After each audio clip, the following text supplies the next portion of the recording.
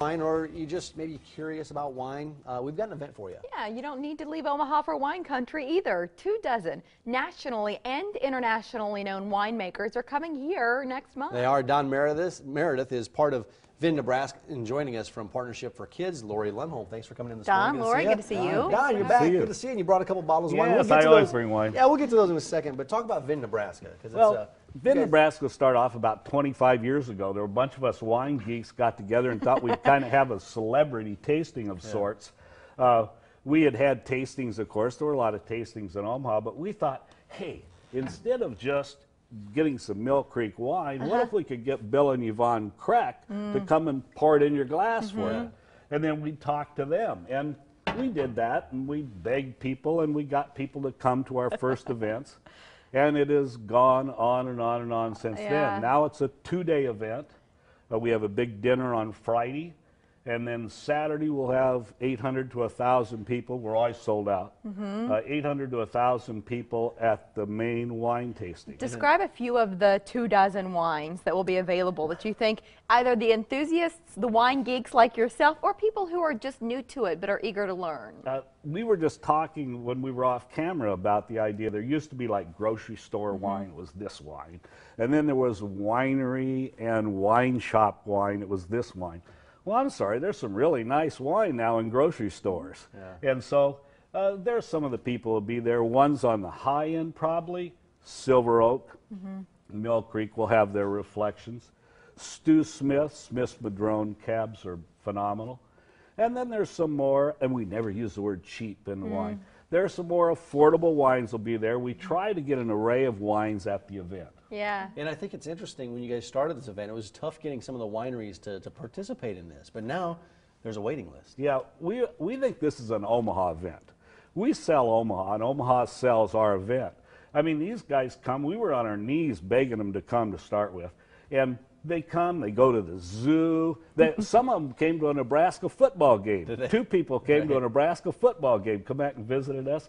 And they do all those things, and they love us. And so they come back, and Omaha helps us sell the event. Don, I can't imagine why anybody would love you. It just boggles the mind. Hey, we'll talk about the cause here in a second, because this is why you do what you do. But some of the auction items, just like the wines, are very special. So what will you have up for bid this year?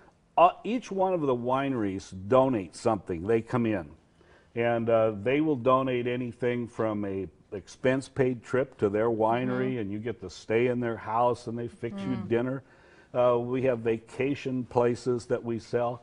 There are lots of things, along with some just odds and ends that in fact people donate.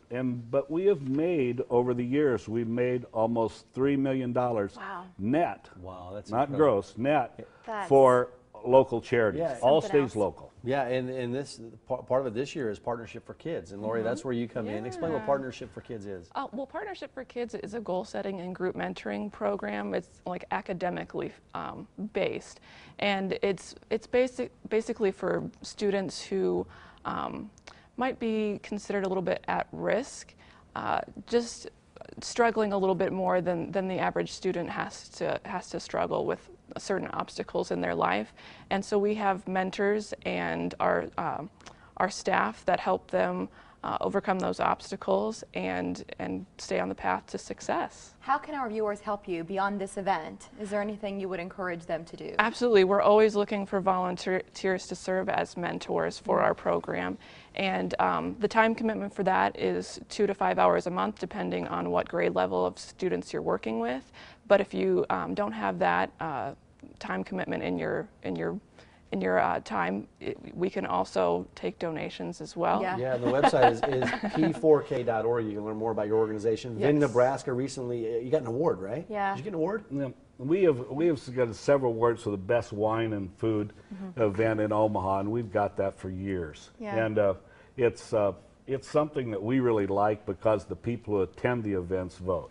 Well, let's show you the information so you know what you're getting into here.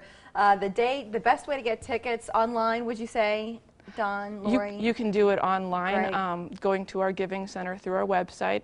Otherwise, you can also buy tickets at the winery in Clock Tower Village. We're selling them there. Or you can call me on the phone and get them over the phone as well. The date, March 29th. Circle it and enjoy. Lori, thanks for coming in. Don, good to see you too. Yeah, Laura, thanks a lot. Don, good to see you again. Good to see you. So would you go to more community events if you did not have to dress up? Well, the good news, just like a real carnival, you can wear jeans to the Carnival of Love. Yeah, first, one of the most famous Olympians of modern times, Christy Yamaguchi. She's in Sochi now. Her observations of the city and expectations for the games. Next.